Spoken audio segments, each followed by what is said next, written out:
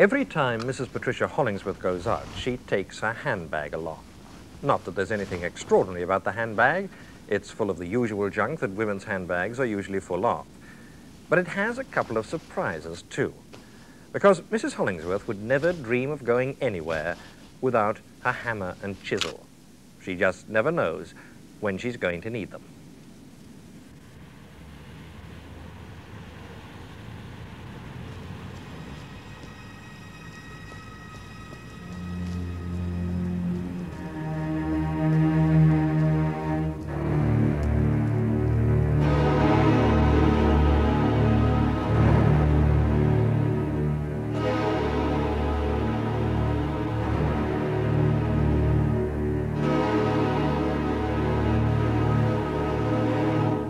Mrs. Hollingsworth, you see, is a compulsive chiseller.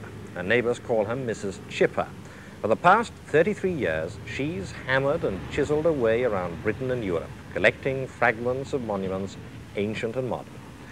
A sliver of York Minster, a tiny piece of the bridge at Avignon, a chunk from the flower vase from old Marseille. But how on earth did it all begin? Well, it started in 1937. When I had a holiday down in Eastbourne. I was on the sea and I saw a sparkling piece of granite, or flint apparently, and just thought I'd like it because it shone in my face. So I went up to Beachy Head and I dug it out. But it was 5 feet, 4 or 8 inches down the cliff, and I'm only 5 feet. So you can imagine what happened. I had to have somebody hanging on to my ankles to get it. But I got it. And you just wanted it because it was glinting? I just wanted it, yeah. I've got a piece here of Dartmoor. Now this piece of Dartmoor nearly cost me going inside.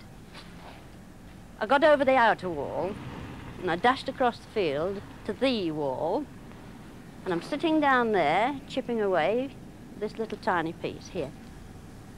And someone at the back of me said, "And what do you think you're doing?"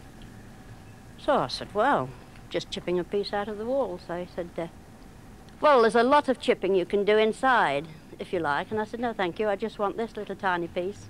And I chipped it out quickly and I dashed off before he caught me.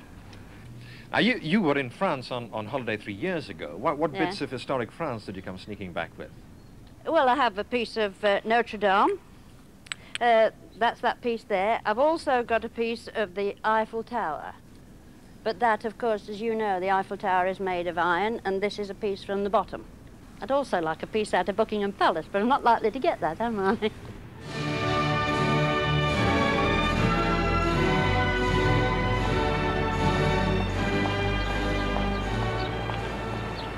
I'm sorry, you couldn't go in. Oh, I'm sorry. I'm a collector of little pieces of stone and granite, you know, from ancient monuments. And I wondered if I could have a bit of Buckingham Palace. It's a very nice thought, but I'm sorry you can't go in. Not... No, I'm afraid not. Can't I get anything? No, I'm sorry, no. Not even a little bit off the floor? Out here, certainly, yes. Help yourself. Little bit off the bottom of the wall round there? Or a little bit of this here? Well, how are you going to get it off? Well, I can just scratch it off.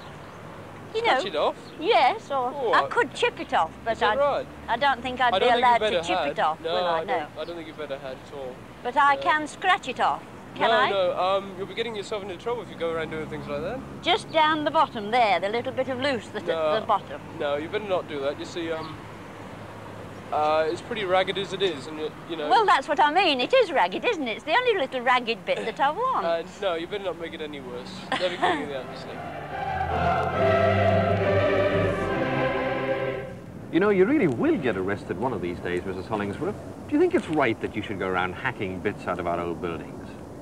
Well, I'm not doing any harm. I don't consider I am anyway. I mean, the buildings are falling down in any case, the ones that I chop pieces out of. And then again, I don't take big pieces, just tiny bits.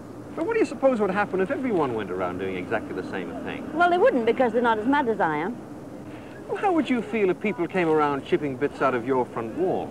Well, I wouldn't mind if they got as much pleasure out of it as I get out of chipping somebody else's wall. How do you feel about people who go around carving their initials into old buildings? Oh, no, I don't agree with that. Well, you're doing exactly the same sort of thing. No, I'm not. I'm taking a tiny piece out of the bottom of the wall where nobody notices it.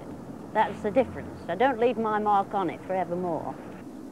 Hitler can come along and bomb the place to pieces, can't he? Well, why can't I have a little tiny bit of stone?